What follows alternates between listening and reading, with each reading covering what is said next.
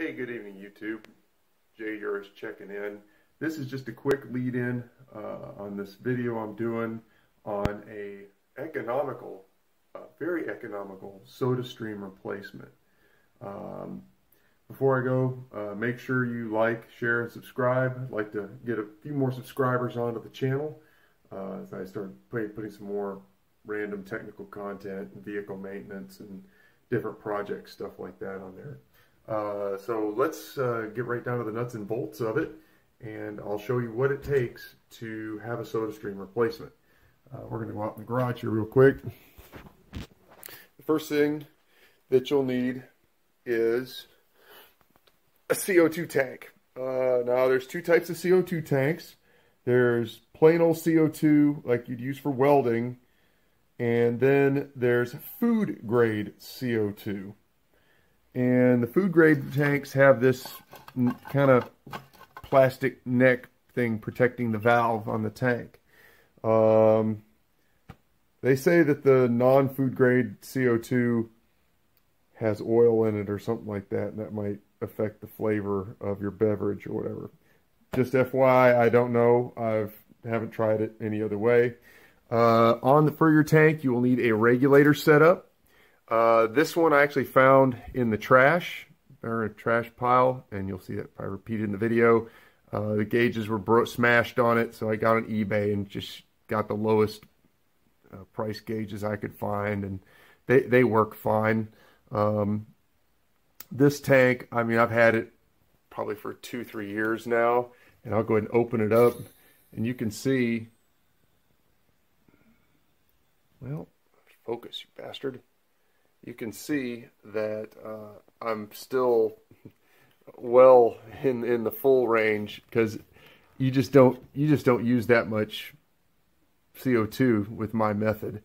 There's a hose, and I will have links to all this stuff down in the description below too. So this is the carboy connector, and we'll go out in the kitchen here, and I'll show you exactly what other parts are needed. The other key thing that and I'll have part numbers below. This is a screw-on adapter for the top of a 2-liter soda or 1-liter soda bottle.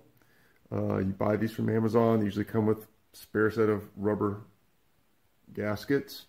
And there's a kit that actually comes with the vinyl, really super flexible vinyl hose, and this little thing here that's a diffuser / sandstone, and this is what actually helps put the carbon dioxide into the water.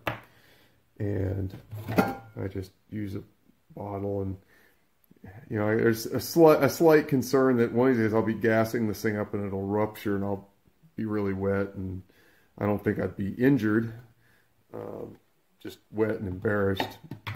But sandstone there, and the thing you need to get your fizzy water out is one of these valve setups with the carboy connector and what essentially is a beer tap, which actually probably could work as a beer tap too.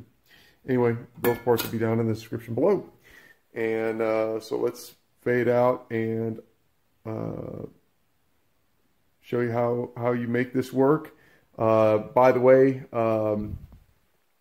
filling up that big CO2 tank, or not filling it, well, swapping it, because I go to Industrial Gas Supply. It's over here in McKinney, whatever. Anyway, I don't think I paid more than $44 to swap tanks. That tank will probably last me 15 years at the rate that I'm using it. And the other cool thing is you can run that tank down to 50 psi.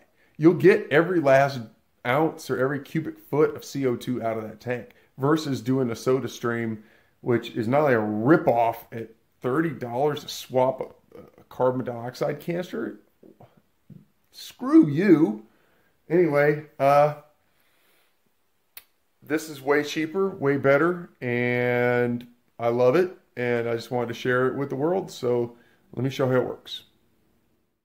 In this segment, I'm going to video me operating my replacement for the soda stream.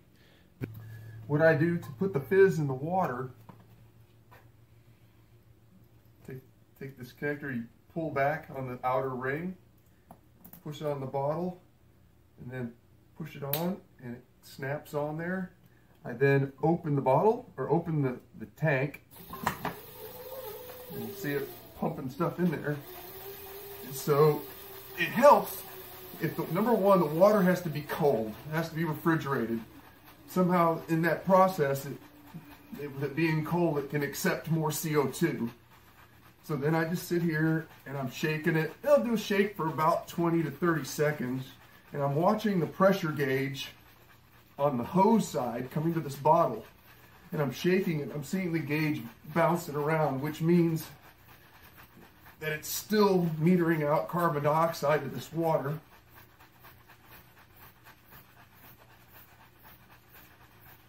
It's great exercise.